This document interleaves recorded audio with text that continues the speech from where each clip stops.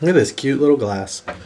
What is going on, everybody, and welcome back to Bourbon of the Week. My name's Chris. I'm going to be your host for today, and this is a new series we are going to start called Single Barrel Saturdays. Now, not a lot of people put out videos on Saturdays, which is why I want to take over that market, but at the end of the day, this right here that we're going to be sipping on is 2XO. This is barrel number 26. This is the Gem of Kentucky Single Barrel Series coming from Dixon Dedman himself. Now, I do have a little bit of information about this bottle right here because we did talk to Dixon Dedman a while back about these particular releases, so let's get into it. I only have a 2-ounce sample because this was a very expensive bottle. We're going to talk about that as well. So we did a bottle split in my Patreon group. Check out the Patreon page. Link in the description below. Let's try this time for the traditional sip. Cheers, y'all. Let me tell you one more thing about this series. I'm only going to do it after a couple of drinks. I think it's a little bit more fair. Cheers, y'all. Holy shit. You don't even need a long one for this. That is delicious.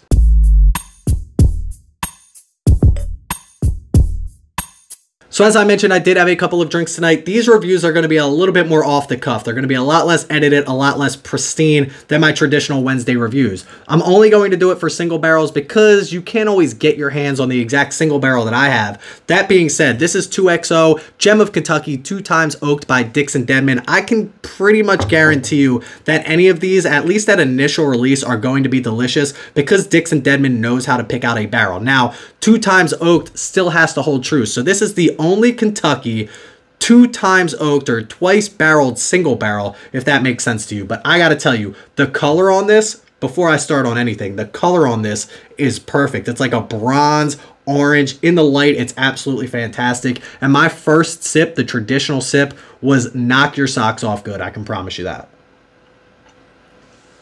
So this bottle does come in at 108 proof. We're still going to go through price, taste, drinkability just because I think it'll be fun. But at 108 proof, this is an NDA. So Dixon Dedman did sign an NDA saying he can't disclose who he actually sources the whiskey from, which is funny because I feel like companies doing that are trying to protect themselves. Like, we don't want me, Bourbon of the Week, going out and buying 1,000 barrels from Heaven Hill, blending it with a bunch of crap, and then saying it's Heaven Hill distillate. But Dixon Dedman obviously has a reputation with Kentucky Owl to say, hey, I'm pretty freaking good at what I do, so you don't really need to give me the NDA. Now, maybe he was just like, hey, for the first run through this, or for now, we'll sign an NDA. But I will say it's a 35% rye mash bill, so who do we know in Kentucky that has a 35% rye mash bill that Dixon Dedman probably has connections with through his Kentucky Owl or through the whiskey sources anyway? I gotta say, you can guess in the comment section below. I won't say it out loud.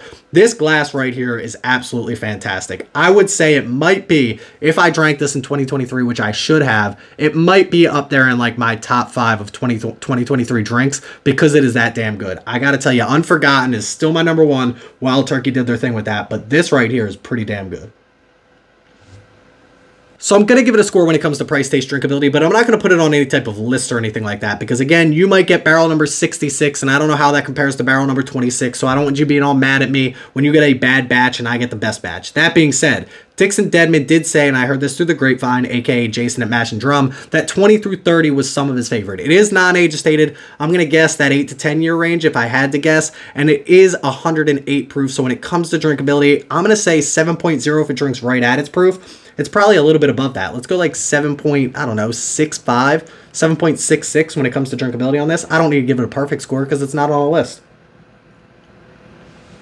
I don't want to get like super ahead of myself here, but this is really freaking good. I gotta tell you, I have 2 more samples over there that I still have to give my brother-in-law and another guy in our patron, and I don't know if they're going to get their hands on them. I gotta be honest, I might buy them out of their samples. I don't know if they're going to let me do that. Now, here's the deal on this bottle, and here's where I was a little bit hesitant on this. Now, Dixon Dedman is obviously one of the best in the game when it comes to the blending process. That being said, that doesn't mean that he's going to be able to pick out the best single barrels, or does it? Now, I've done a single barrel picking process about 4 or 5 times now. For me, I get access to 4, 5, maybe 6 samples. They send me 2-ounce samples, 4-ounce samples, whatever it may happen to be, and then I get to pick the best of the best when it comes to that particular sample for my particular palate. Dixon Dedman probably has access to hundreds of thousands of barrels when it comes to this. I mean, he's using the barrels that I'm assuming he's also blending. So he's going through, he's trying something, and he's saying that right there is special.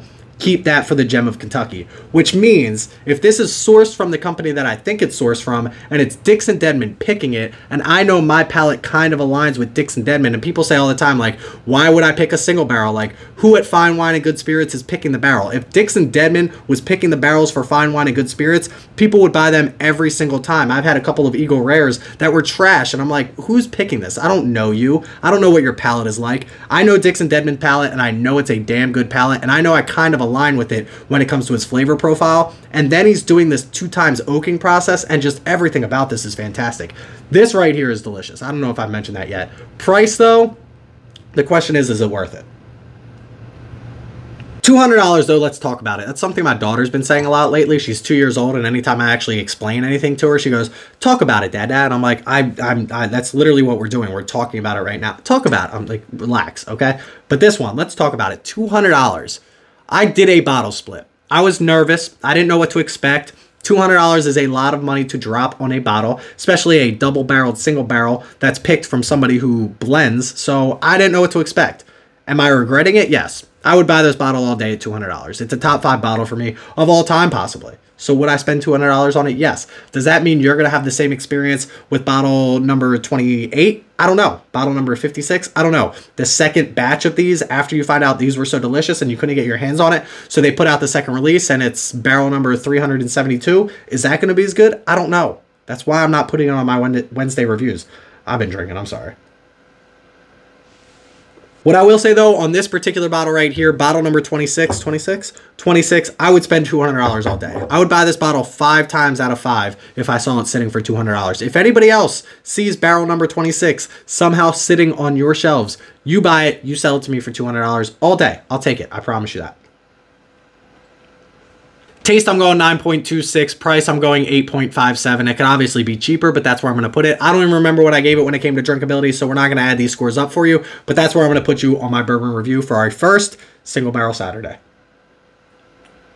But Dixon, I'm not kidding. The offer obviously stands. If you want to pick out a Russell's Reserve single barrel, or you're going to do a single barrel program through this 2XO series, I would love to be one of the first people to get their hands on that opportunity. Hit me up. You know where to find me. But in the meantime, make sure you check me out on Instagram at Bourbon of the Week. Check out our Patreon page and our Discord. Both those links in the description below. Make sure you click that like and that subscribe button. Excuse me, I have to cough. Please don't drink and drive. Always drink responsibly. And stay healthy, stay happy, stay trusting Dixon Dedman when it comes to his single barrel picks. Cheers, y'all.